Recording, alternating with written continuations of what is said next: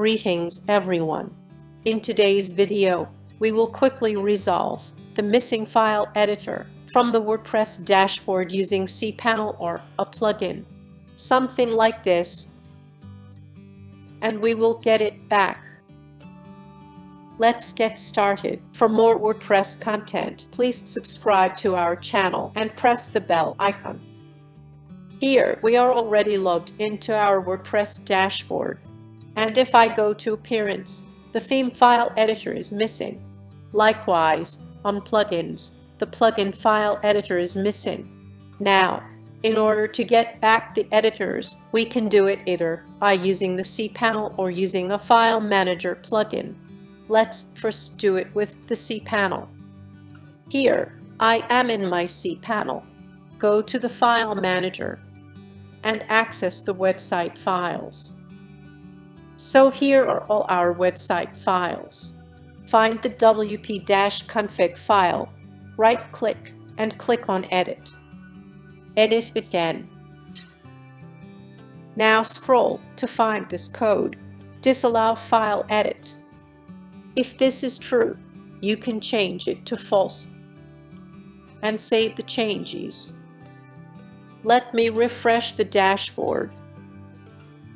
So you can see the theme editor is back and also the plugin editor is back. Basically, when this is true, it will hide the file editor. Alternatively, you can also delete this whole code. And the editor will be back again, as you can see. If in case you do not have access to the cPanel, we can do it with a free plugin too. Let me first hide it and save the changes. And let me also close the cPanel access.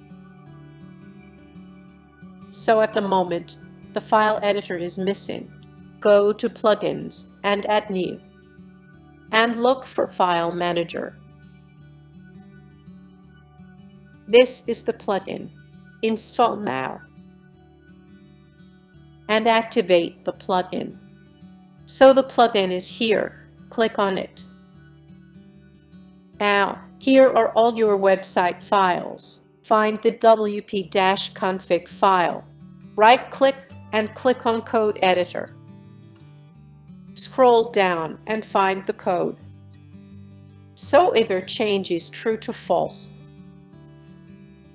or delete the whole code and save.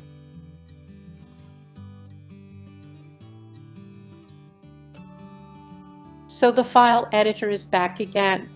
So you can either use the cPanel or the plugin. However, if you use the plugin, please be careful while making the changes to the wp-config file, because if you make any mistakes here, the website will not be accessible. So the only option then will be to use the cPanel and rectify the error. Thank you very much.